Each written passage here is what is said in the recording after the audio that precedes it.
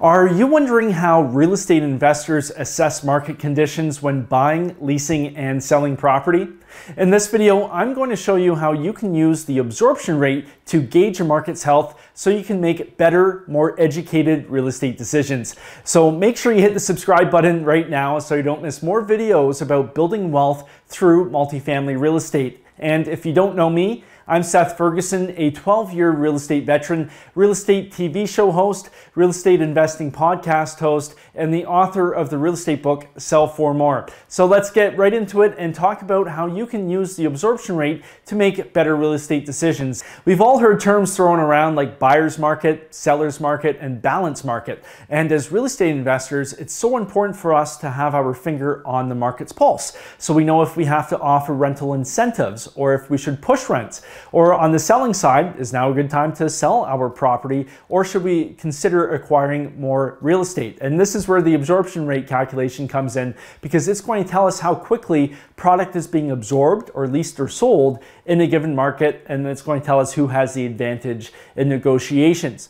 And the absorption rate formula is very simple, and I'm going to show you two examples, one for buying and selling and one for leasing property, even though it is exactly the same.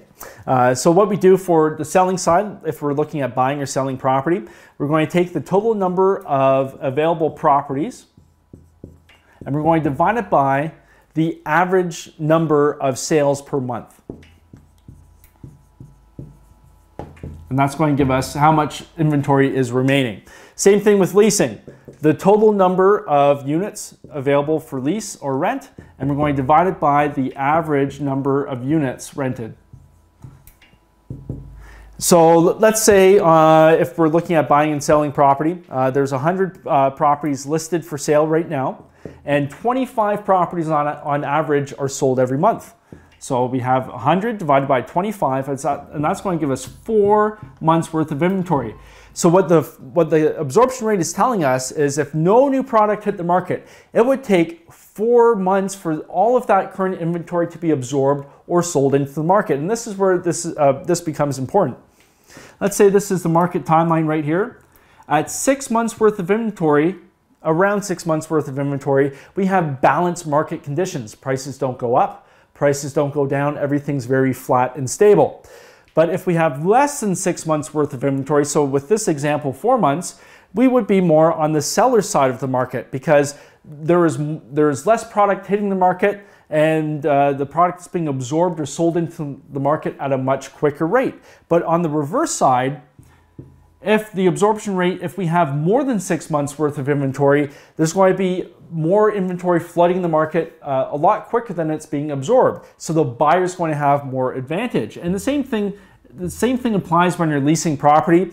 If there's more product hitting, more rental units hitting the market, well, obviously you're going to have incentives to lure or attract tenants into your property. And on the reverse side, if you have more landlord favorable conditions with a very low absorption rate, then you're going to have landlords pushing rents, very low vacancy, etc.